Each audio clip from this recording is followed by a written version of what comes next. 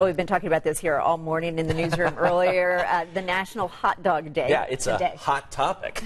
See, I can do bad transitions too. God, yes, you can. There are so many different ways to enjoy a hot dog, including all the toppings you have to put on it. Carlos Diaz breaking this down for us live in Irvington with people who also love a good hot dog.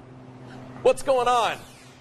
Ben, I don't want to dog you out, Ben, but that Hot Topic thing was terrible. But anyway, hey, no, this is great because we're here at it's an amazing place owned by Dave. Dave, it's a Chicago beef and dog company here in Irvington. And Dave, you guys have only been open for how long?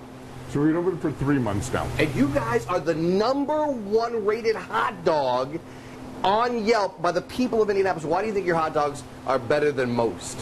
Are better than all? Well, because it's Vienna hot dogs. Yeah.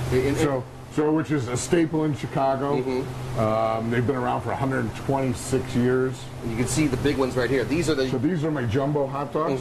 Those are a quarter pound. I love that. Okay, so you're going to teach me how to make a hot dog real quick here. Okay? Absolutely. All right, first off, what do you got to do with the bun here? All right, so we're going to throw our bun in our steamer. Yep.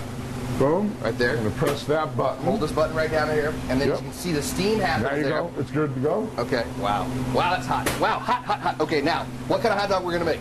Okay, let's make a Chicago dog. Okay, so I grab this, put this here, right here like that. All right. Okay. And then we're going to flip that. Oh, see? Oh, so there's a correct way to put the dog on the bun? There you go. Okay, there we go. So this is a Chicago dog. What are we doing with this? Okay, now we're going to take a strip of mustard. Strip of mustard on this side here.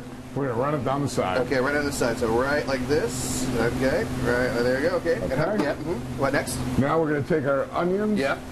Cover up what we just did. Cover up the mustard. Got it. Okay. Okay, here we go. Keep going. Then take a scoop of relish. Scoop of relish. There we go. 30 seconds. Run it on the other side. There we go. Okay, there we go. A little relish. Look how fresh this relish looks. Keep going. Keep going. Keep going. Here we go. Okay. Yeah. Take 2 tomato slices. 2 tomatoes. Wow, tomato slices. Okay. What do I put those? On the relish. On the relish. Okay, there we go. Right there. You're going to take a pickle spear. I don't like pickles. Dill pickle. Okay. I know. I know. Where's this go? Just right on top. Right on top. There we go. What is this? This is celery salt. Celery salt right there. I like that. There we go. We're going to take 2 sport peppers. Okay, there we go. Stick them in the ends. Stick them in the ends? Yep. Okay, I'll just do that. Okay, there we go. Pull this down here. Do that.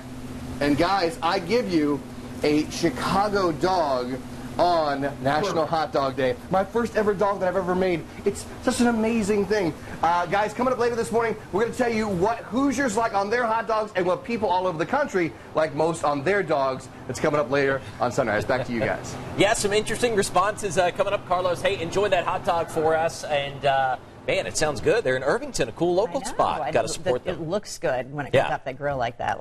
Well, stay with us. We're going to go to the circus with Chuck and his big adventure after this break.